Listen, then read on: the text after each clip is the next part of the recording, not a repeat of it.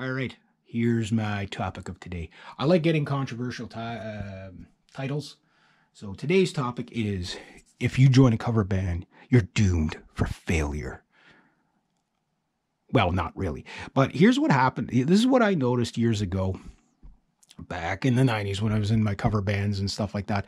I was also in original bands too. I was always trying to get into the original stuff more. And just, I don't know, there's so many cover bands out there that have the mentality that no, you can never play originals because nobody will ever hire you. But then you're playing covers of bands that are original. You know what I mean? So when you think about it, that statement is not really true. And no, you don't have to you don't have to get a record label to play originals. Like, it doesn't work like that, especially nowadays. Maybe 50 years ago it might have worked like that, but nowadays no. No, you can. There's lots of places that will allow you to play originals. It's just you have to seek them out.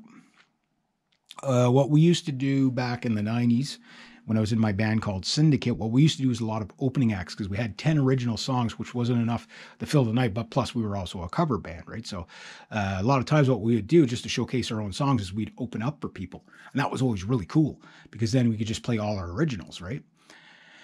And yeah, I was doing that. But one thing that always broke up bands that I found, whether it was my band, somebody else's band, whatever, is people would get bored doing the same set list over and over and over again.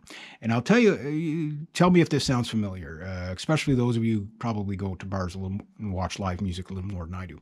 But every time I see a live band, I can almost guarantee you by the first song they play, I know what the rest of the set lists are going to be. You know what I mean? Like, it's almost like, okay, they're all going to play Sweet Home Alabama. That's fine. Love the song. It's a great song.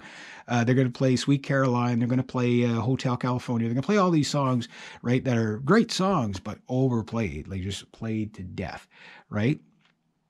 And then you'll get a band that'll say they'll play like a Blink-182 song or a Green Day song or, whatever. They're going to play everything from early 90s, right?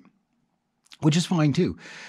People find their genre and whatever when it comes to covers, unless they're a tribute band. Some tribute bands, well, obviously, like there was a band called Comfortably Numb. They were a Pink Floyd cover band, and they were absolutely awesome. There was Alive, which was a Kiss cover band. They did all the makeup, everything like that. Great Scott, a band that I tried out for. I made it in. It's just I ended up, because of work and life, I told them I couldn't do it, which was too bad. I should have probably stuck with it, but they were AC/DC cover band. They're still going to this day, and they play all over the place. So there's all these cover bands that, I'm sure there's like all kinds of, Slipknot tribute bands and you name it. There's a guy called Wild Tea in the Spirit. He was kind of in a Jimi Hendrix cover band for a while, and then he kind of did his own thing. And then I don't know what happened to him now. I don't know if he still plays now. I can imagine he does, but I saw him quite a few times. He was really cool. He was like the Canadian Jimi Hendrix. Yeah, really cool guy.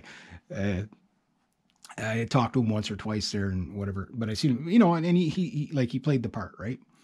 But for the others that do like mixed cover bands or even country rock, whatever it might be, don't ever feel that you can't throw in originals. Because most of the time, like, it depends what it is. Like, if you're going to be deathcore or something like that, yeah, there's very few places you can play deathcore or whatever. Nothing against the genre, but it is a very limited niche kind of area. Like, yes, there's millions of people around the world that love it, but when you're going into an establishment that has to kind of cater to everybody, you got to pick the middle of the road stuff. And well, deathcore is not that,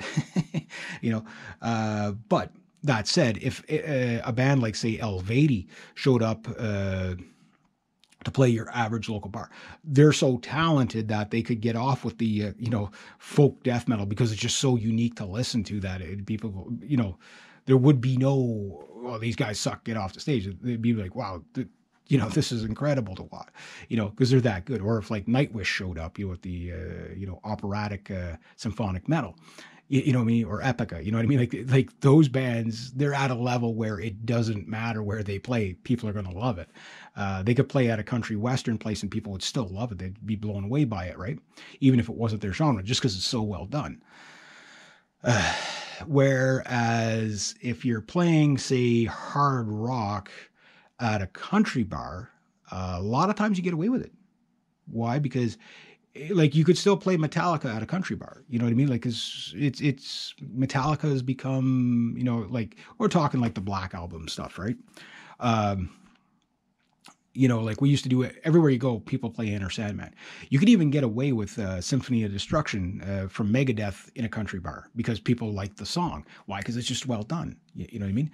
But you might not get away with Peace Cells, or you might get away with Peace Cells most of the time. Anytime I've ever played it, anytime I've ever played Megadeth stuff live, people have always really loved it. Didn't matter where we played, whether we played in the sticks or we played in the city, it didn't matter. But the thing is that one thing I did notice is after you play, your set lists live 2 or 3 times, there's a lot of songs you're like, it's a good song, but I'm so sick and tired of playing it. And there's a whole bunch of songs I have like that. Like, I just don't want to play them anymore, and it's like people get on stage and they get this kind of paranoia of that. If I don't play what the audience is yelling out there, they're not going to like me. Just play whatever you're going to play, but change it up so your bandmates don't get, too sick of the song, because they get sick of the song, it's no longer fun. And the number one thing you should always keep in mind is, how am I doing for time here? Yeah, I'm doing good. Number one thing is to have fun, right? So what I used to do with one of the bands I was in is we'd play a set list and we'd try to drop 3 songs, a song per set every show. But when we were playing 4 nights a week, it was kind of hard to do that. But when we weren't, it's like, okay, let's learn an extra 4 or 5 songs. And okay, let's get rid of it. I'm sick of this one. Everybody pick a song that they were sick of and just get rid of it, right? Unless it was a song that you knew was like a real good crowd pleaser. You might do it once in a while, So it was good to have alternate set lists. Oftentimes what would happen is I'd get into a band and it was almost better if the band was a little bit rough and took a little longer to get going than if it was like we clicked right away and it's like, okay, yeah, the first time we jam for like 6-8 hours and we've got like 3-4 sets ready to go. Okay, yeah, let's just book a gig, and then, consider the gig another practice. But if you're doing 3-chord rock stuff, you could usually throw it in so fast that whatever. But then it's like you'd book so many gigs that you'd never have time to get rid of stuff, and then I'm sick of this, bass player's out of here, drummer quits, the guitar player doesn't want to play anymore because I'm so sick of that song, you know what I mean? So always keep it fresh if you're doing covers, or you will be doomed for failure. It's just my experience that I've had over the years.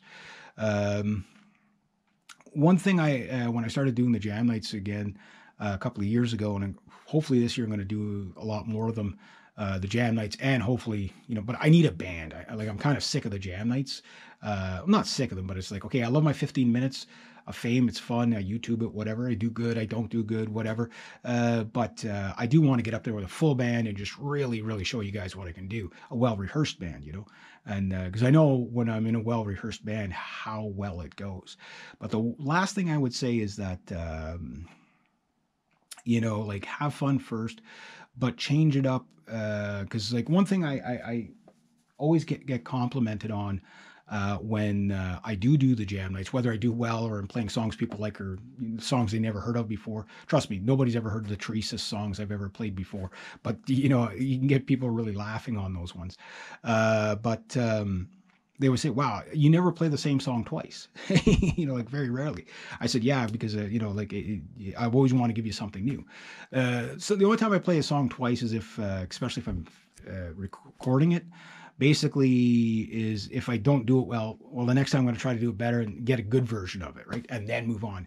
And there's some songs that you can't get. But I like to do a song, okay, I did it well enough, okay, move on.